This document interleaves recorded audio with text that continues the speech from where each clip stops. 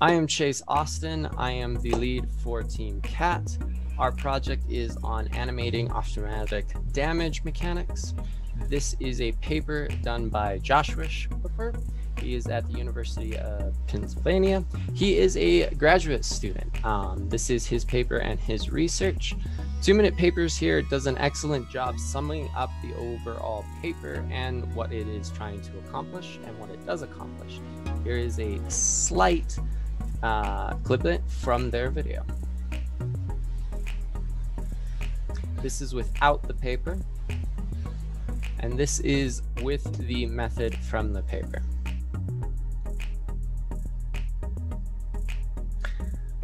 Overall, you still have to wait a few seconds for this animation to happen, but it is faster than older methods. The only issue is when it's trying to animate bone fracture, it does animate extremely slowly. This is frames or seconds per frame, so this is not real-time animation. This is rendering. Our long-term goals are to make an app that end users can use without needing to look at the core mechanics of the damage and the animation that they are looking at. Thank you very much.